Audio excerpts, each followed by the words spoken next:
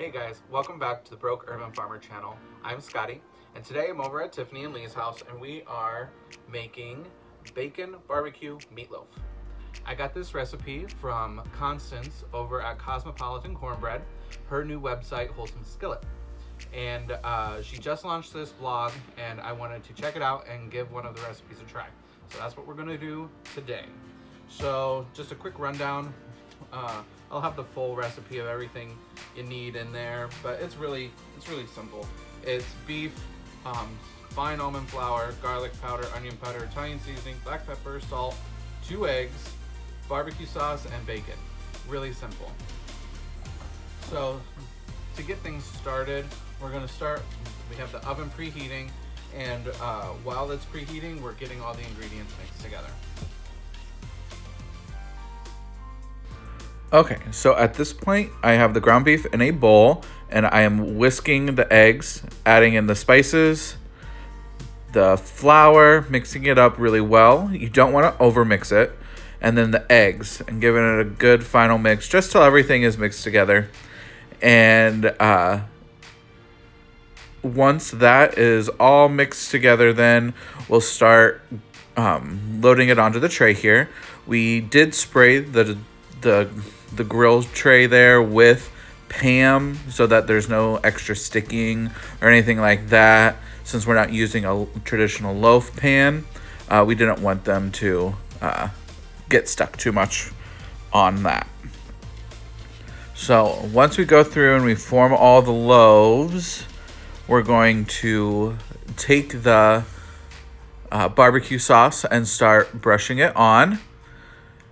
Sorry, our loaves are a little imperfect, but this recipe should make 8 loaves. Some of ours are a little bit bigger than what they probably should have been, so we only got 6 and a baby one in the back there. So I'm just spreading around the barbecue sauce across the different loaves. Once that's done, I'm going to grab the bacon here, and we're going to start to do a basket weave pattern on the loaves.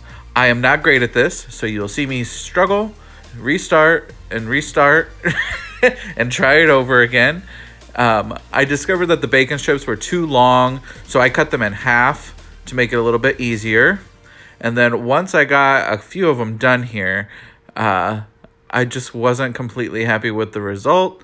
And so my friend Tiffany, she's going to jump in here and fix what I messed up. And then she's going to finish it off for me.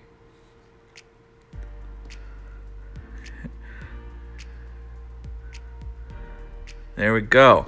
We had some extra bacon, so we just went ahead and threw it on top. It doesn't fit in with the pattern or anything like that, so it doesn't necessarily look pretty, but we didn't want to waste bacon. Okay, so now we got the loaves wrapped in bacon, and we had extra bacon, so we just threw it on top. So don't judge the basket weave because they've got X's on top.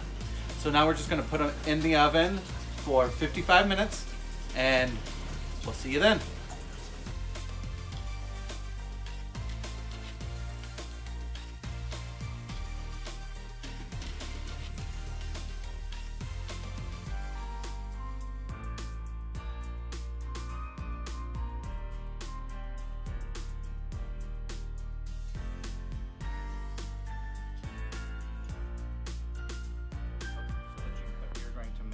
Go with dinner is called apple schorle, which is like a German apple spritzer.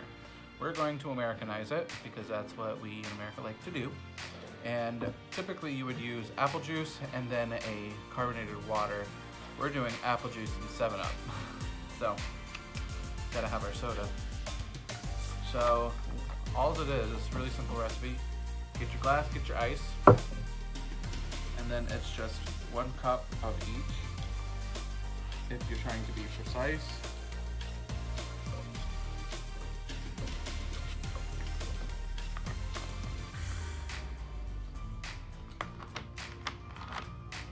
Otherwise, you can just pour it all together to kind of taste good. But for the sake of doing it correctly,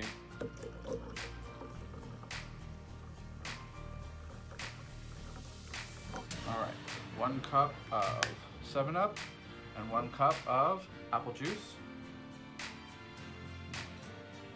Pour it over your drink.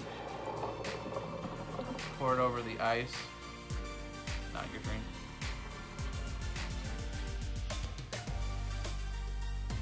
Okay.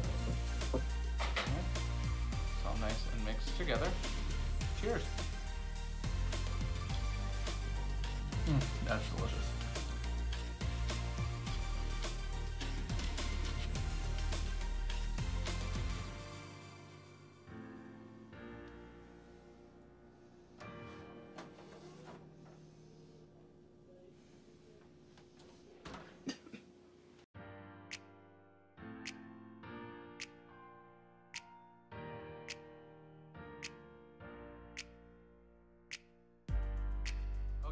So the meatloaf and everything is done.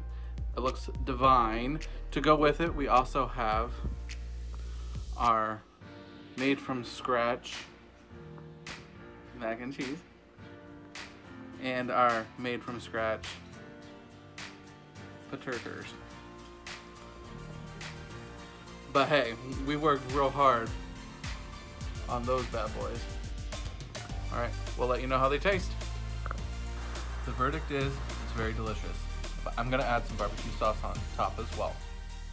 So with that, we'll see you guys next time. Bye.